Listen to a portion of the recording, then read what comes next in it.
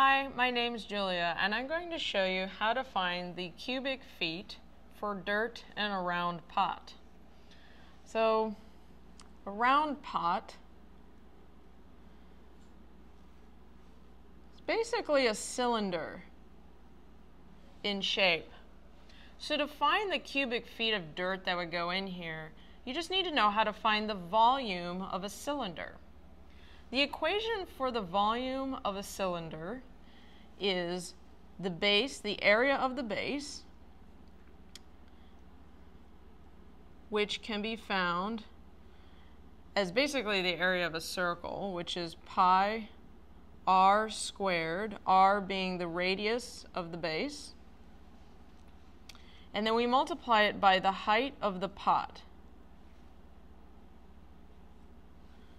So this is how we get the volume for a cylinder.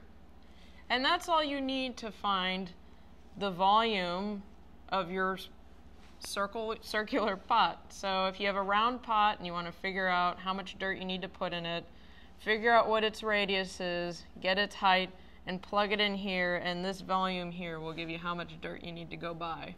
Thanks for watching.